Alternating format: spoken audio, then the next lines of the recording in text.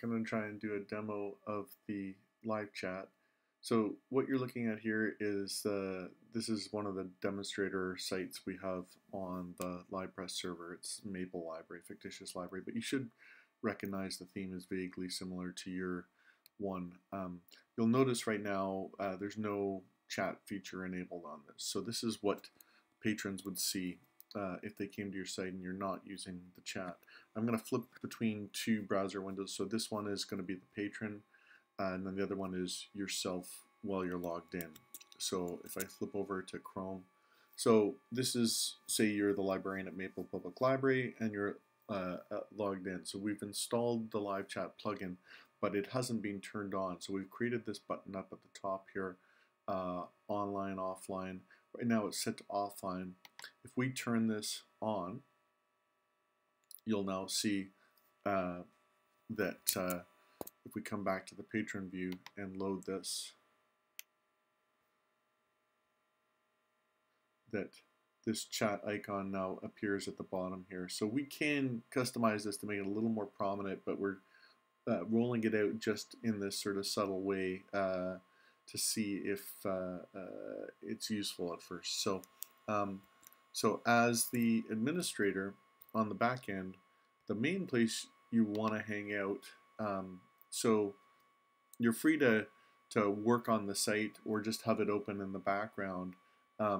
But this live chat view shows you the visitors on the sites and the ones who are trying to initiate a chat. So if you keep this open, if the visitor then decides, yes, I'd like to start a chat,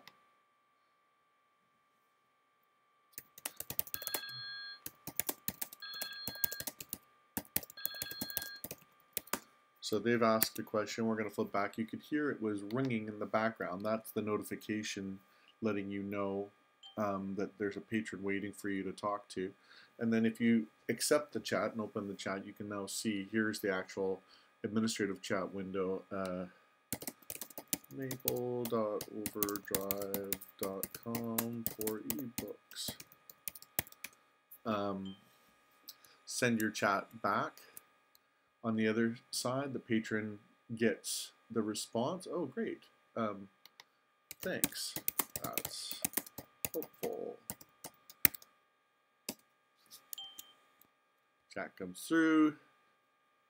Glad to be of service. Anything else? No, thanks. And then at this point, either the patron can close the chat window or you can end the chat on your side. If you end it, on the patron side, it says the chat has been ended by library staff. They can then close this down.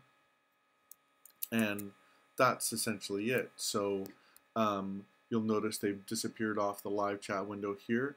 You will also be able to see the history of chats.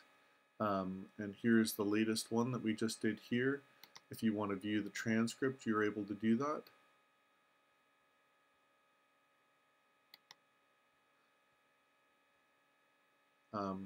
There is also a list of missed chats if people tried to chat with you or weren't able to get you. But that should be enough to get you going. So, and if at the end of the shift you've decided, okay, I'm not able to answer chats anymore, select this, turns it back on offline.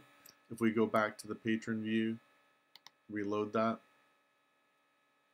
I will notice chats disappeared for the end user. So, basically when you start, turn on the chat at the top, keep that chat window open in the admin view.